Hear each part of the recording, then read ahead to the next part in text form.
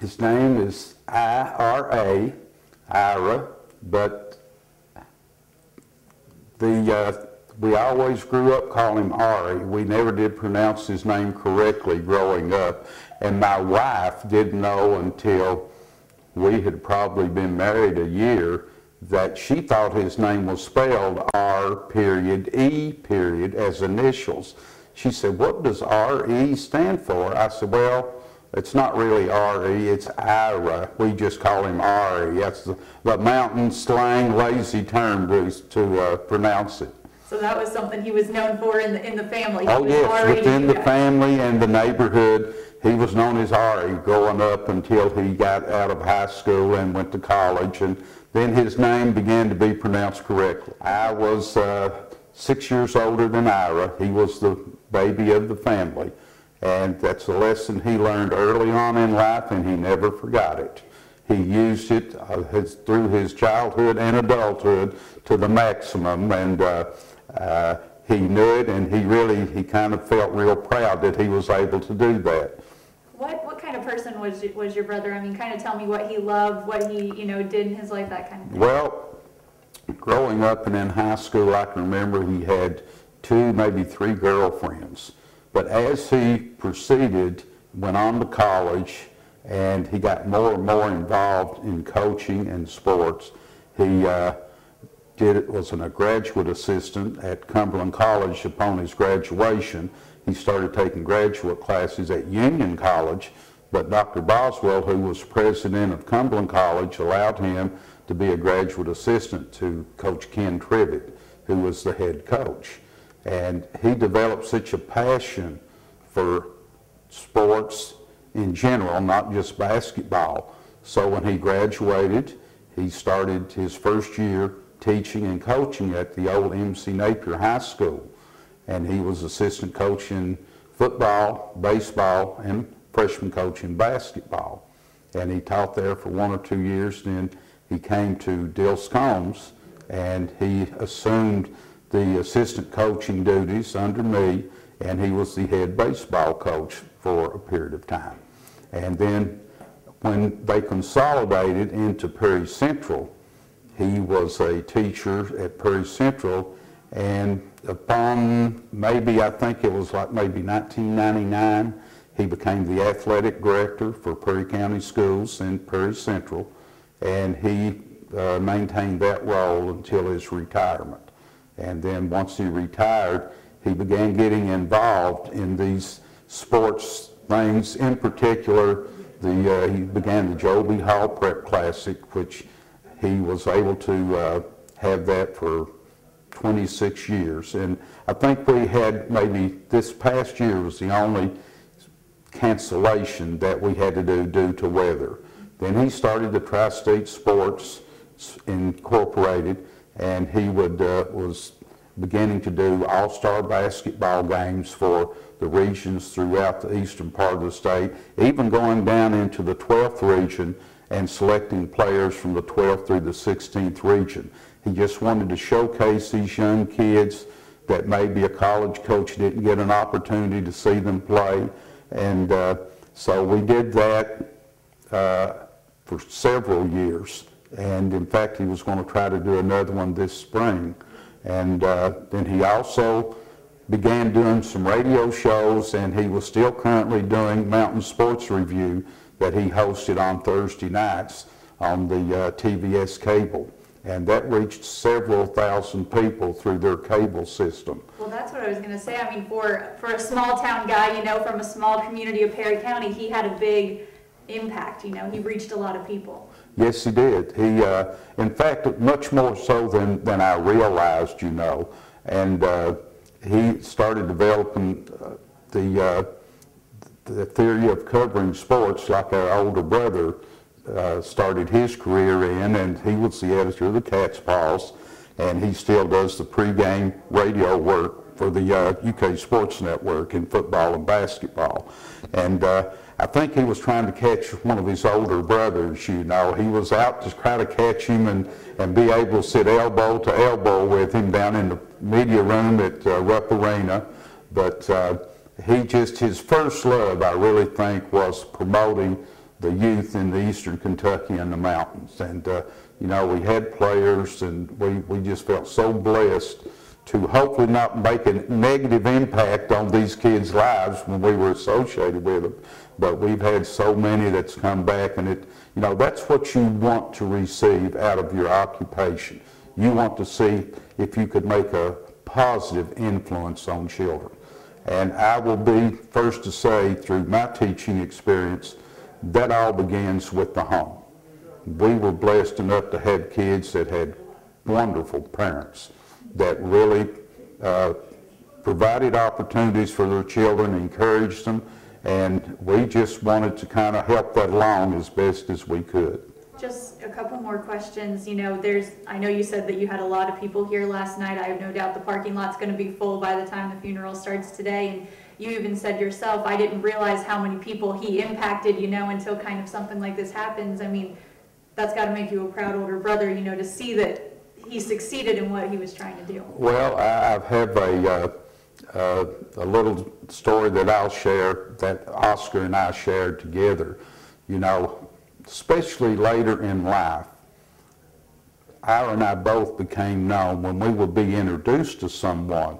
It would not be, this is Harold Combs and this is Joe. This is Oscar Combs' brother Harold. This is Oscar's brother Ira. Well, there was a fellow media member did a story on Ira on his passing, and Oscar nor I was never mentioned in the article. And I told Oscar, I said, I can just see Ira. I don't need them anymore like they thought I would need them. And I said he was so proud of his accomplishments, and being the baby of the family, he just, I guess that was his way of, I showed you all. But he loved life. I can't emphasize how much he loved sports and being around that. Through him, I've developed a lot of friends in the media, and not near as many as he did. And, you know, we've had people, Coach Joe Hall came up yesterday prior to the opening visitation. And, you know, he became so close to Ira, was so honored that Ira would change the name of the Prep Classic to the Joe B. Hall Prep Classic. But that was his way of honoring Coach Hall before he passed, not after, as is in most cases. And that, you know, he wanted to do things. That was our mother in him, to try to please and make people happy. And he was just always wanted it to be a pleasant atmosphere, tell stories, have fun, and anyone that knows him, have a little food along with that, which that's a family trait as well. But, you know, he's my baby brother. I don't know what the future holds, but he will be missed by many. And like I said, there was people that came through last night that I had no idea who they were, but they would share. I really enjoyed watching him on his TV show or listening to his call-in radio show. So he will be very, very proud, but more than proud, he will be pleased that he made a positive feeling to people that knew him. Absolutely. Is there anything else you want to add or want to say? You did a great job. Well, you know, it's like I say, he just wanted to be thought of well, that he was doing something that people enjoyed and that he could be a part of it. But I want to thank the people that enjoyed watching him, his peers in the media that he becomes so close to.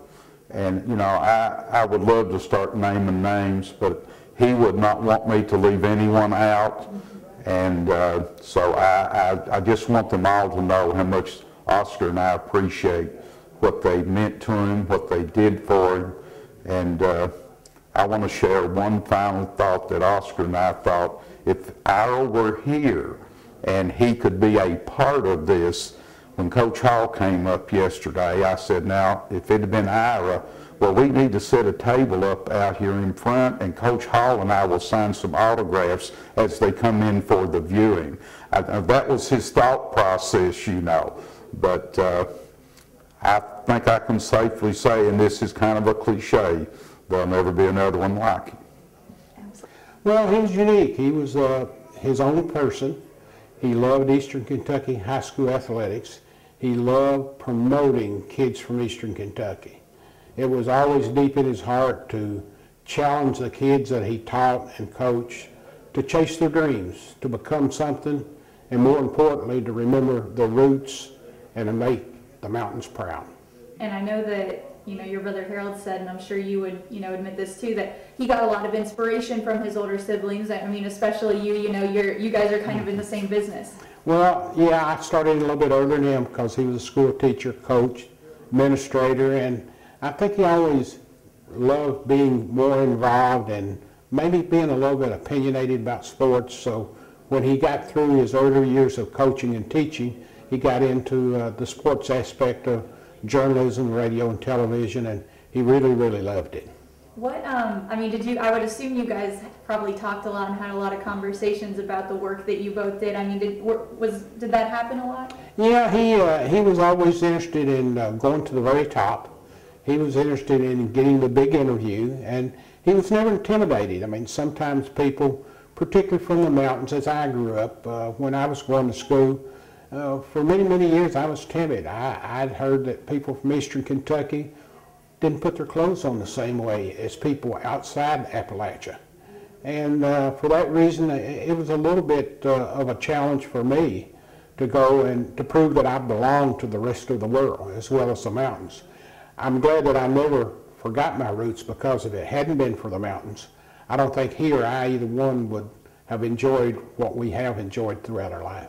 And, you talked about him trying to make it to the top and make that big impact, outside of the mountains. I know that after his passing, the NCAA president, Coach Calipari, media outlets from all over, remarked about him. You know what I mean? That, in a sense, do you think he succeeded in what he wanted to do? Oh, without question. I mean, he wasn't afraid to walk up to a Pete Rose and say, "Hi, I'm Ira Combs.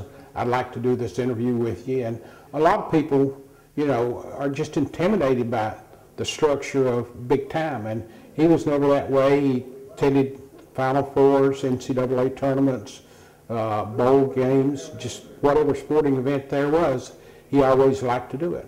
In moments like this, they can be sad and that sort of thing, but they can also be, I think, wonderful in the sense because you see how many people that person impacted or knew or, had a positive, light on. Do you feel that? Well, you mentioned Mark Emmert issued a statement to the university, but I think more impressive than that is watch the everyday person walk through here yesterday evening. Just everyday mountain people and how it impacted their lives. And I think it's much more important for him to impact his people's lives than just a celebrity's life.